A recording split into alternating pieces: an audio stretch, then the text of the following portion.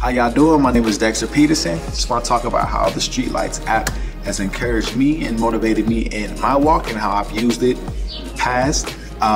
So some years ago, I was a mentor at Wells Academy High School, and I taught through the book of Ephesians, and obviously I use Streetlights as the audio Bible tool, and just seeing how that has impacted the youth and the students in my class was incredible.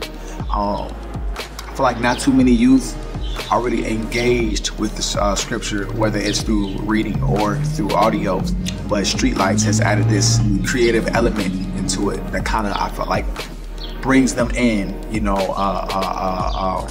into what's being said and done in scripture due to the way that it's being conveyed. So you have the scripture being spoken through these over these beats, these hip-hop beats, these experimental beats, almost in a spoken word fashion.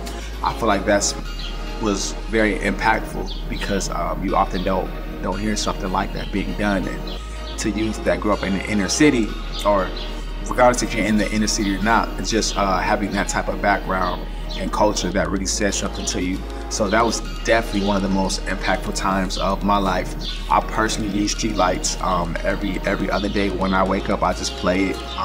It's definitely encouraging to me because I'm able to actually perceive what's being said through just the rhythm and the beats and everything being added to it, and I really enjoy it.